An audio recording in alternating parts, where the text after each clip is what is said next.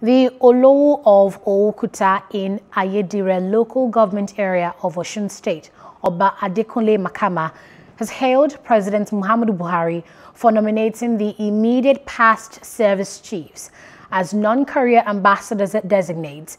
He described it as one of the best nominations made by the current administration.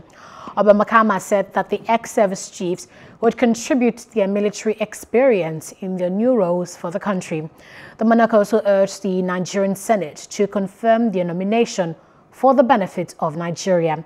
President Buhari had sent a letter to the President of the Senate, Ahmed Lawan, on February 4, 2021, nominating the immediate past service chiefs as non-career ambassador-designates for confirmation by the Senate.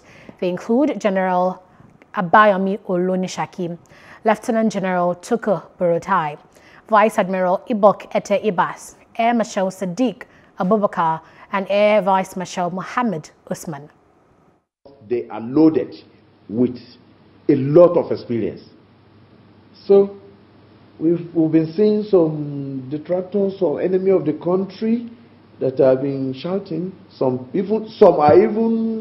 mouthpick people are even thinking that the appointment was a decoy to shield them from trial. Which trial? Tell me which Nigeria has been tried in ICC. It is ICC.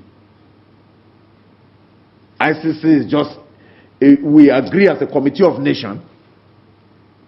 Has anybody clamored for trial of American general in Pentagon for bombing General Soleimani in Iran? Which trial? We have General Victor Malu here. What happened in Odi? Has anybody been tried in ICC? Hello. Hope you enjoyed the news. Please do subscribe to our YouTube channel and don't forget to hit the notification button so you get notified about fresh news updates.